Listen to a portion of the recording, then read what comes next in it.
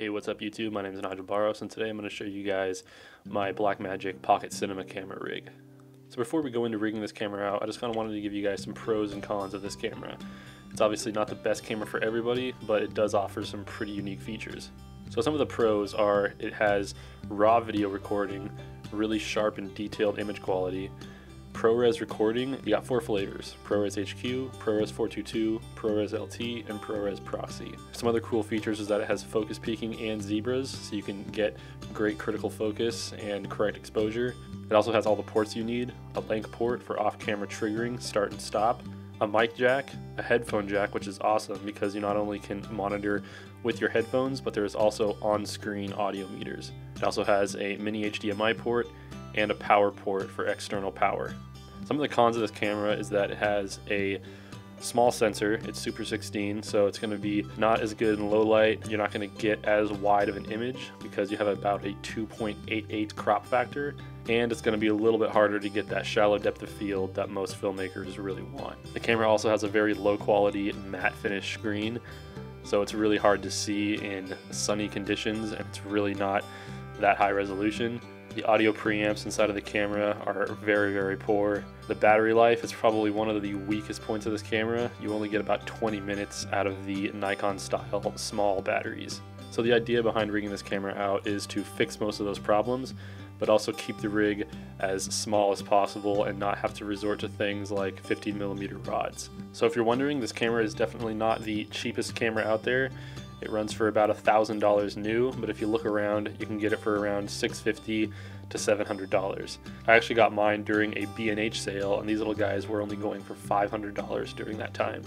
So the first thing we're going to talk about is the Camtree hunt cage. This definitely isn't the most inexpensive cage you can get for this camera. There are a lot of other options for around $60 to $100. This one costs you about $180, but it gives you a lot of different accessories, and once the camera is mounted inside of it, you have a lot more mounting points as well as that cool top handle. So next, let's talk about battery life. The battery life, as I said, on the Blackmagic Pocket is very, very poor. So you could go the route of getting some cheap eBay 12-volt batteries and finding some way to hook it up and rig it out with those. But those are actually a little bit too big and bulky, and they're not the best option for powering this camera.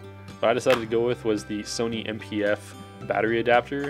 That you can use the Sony MPF batteries and it'll power the Blackmagic Pocket Cinema camera for about an hour and a half to 2 hours per battery. This is a really great option. It only costs about $50. The batteries are about $20 for 2. I got the knockoff brands. It's a really great option, and you can mount it onto your rig without having to use 15mm rods. Where I decided to place it on my rig was the perfect spot because it didn't obstruct anything and I could still grip the top of the handle without it being too annoying. And that brings me to the viewfinder.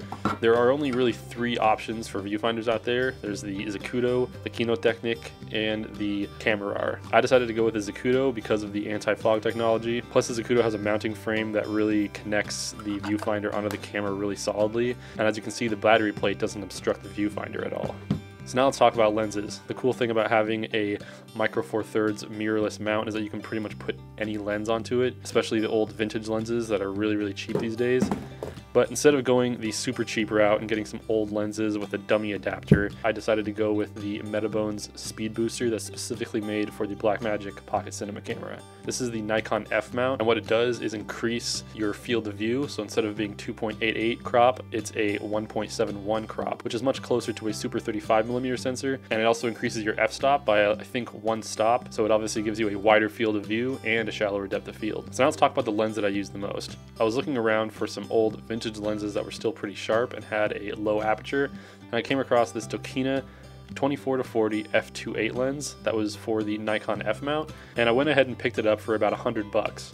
It has really solid build quality with smooth zoom and focus rings. It's a constant aperture of f2.8, and although it's old, it is still a pretty sharp lens.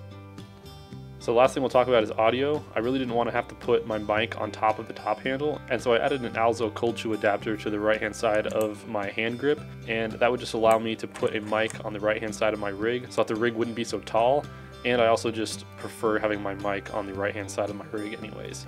The mic that I use the most with this rig is my Sennheiser MKE-400. It's a pretty old mic, but it's made by Sennheiser, so it's really, really robust, and it's a directional mic, so it's a lot better for run and gun interview type stuff if I need it. And since this camera has a headphone jack, I do use a pair of headphones by Sennheiser as well. These are the PX-100 Mark IIs, and they're great headphones for monitoring audio when you're in run and gun type situations. So yeah, I hope you guys enjoyed that video. That's my Blackmagic Pocket Cinema camera rig. And as you can see, I fixed most of the problems that we had here. The small sensor size, deep depth of field, and narrow field of view were fixed by the Metabone speed booster. The poor battery life was fixed by the Sony MPF battery adapter. The screen couldn't really be fixed, but it's a lot easier to see now and get my focus with the Zacuto Z-finder.